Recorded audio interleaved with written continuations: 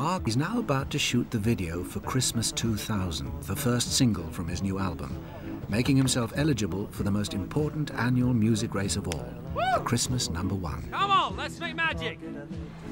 Oh, this is fantastic. It's a dream come true.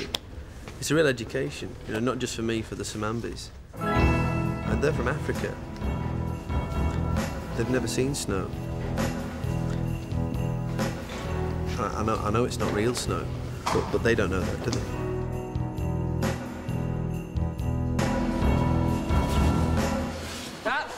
That's too small, that! Who's built this?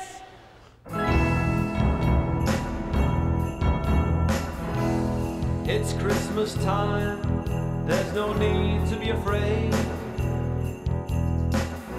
'cause the world is now ready, the plans have been made. He'll be bringing salvation, he'll be bringing us joy for every man and woman, every girl and boy. Let's raise our glasses and sing Old Lang Syne as we sit on the fence at the crossroads of time. Our race is now over, our future's begun. It's Christmas 2000, the new #1. So why Christmas 2000? Well, people will think I'm probably cashing in on the millennium. That couldn't be further from the truth. I'm not that shallow.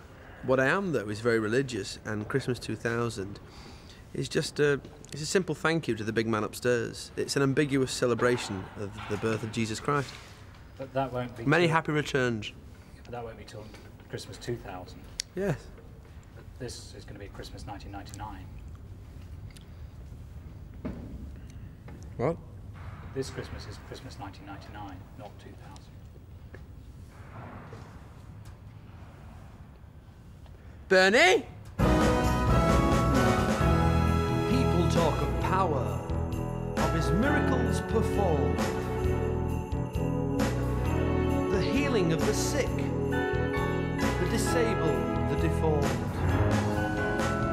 He'll be changing our future, he'll make everything fine, he'll be coming down your chimney for the 2000th time.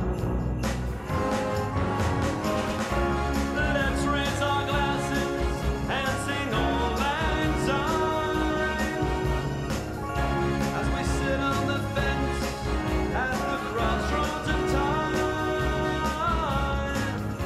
There are 2,000 mountains still left to climb. It's Christmas 2000, let's have a good time. It's Christmas 2000, it's Christmas 2000, it's Christmas 2000, the new #1.